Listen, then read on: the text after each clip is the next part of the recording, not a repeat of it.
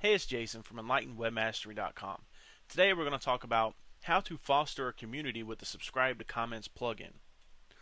Now, the Subscribe to Comments plugin is this wonderful plugin that allows your readers to leave a comment, and then by checking a box, it'll allow them to get an email notification whenever somebody else leaves another comment. Now, this is a great feature, and I'm surprised it's not already integrated into the WordPress.org setup.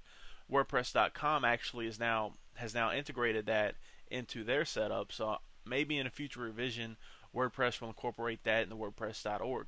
But for now, what you need to do is just install this plugin. This is very easy.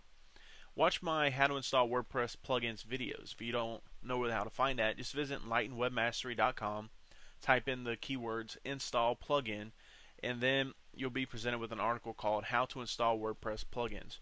From that video, I show you how to install a plugin by just typing in the keyword and then pressing search, then press install and activate, and I cover the whole process in detail. So after you watch that video, what you're going to want to do is search for Subscribe to Comments. From there, you click install. It's about the fourth or fifth option down. Then you click install and then activate, and you're good to go. You don't have to do anything else.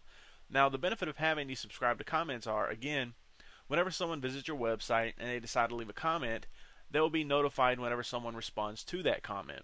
So maybe if they ask a question, you can go in there, leave a response, they'll get an email, and then they can come back and read your response. Maybe they'll even post another comment.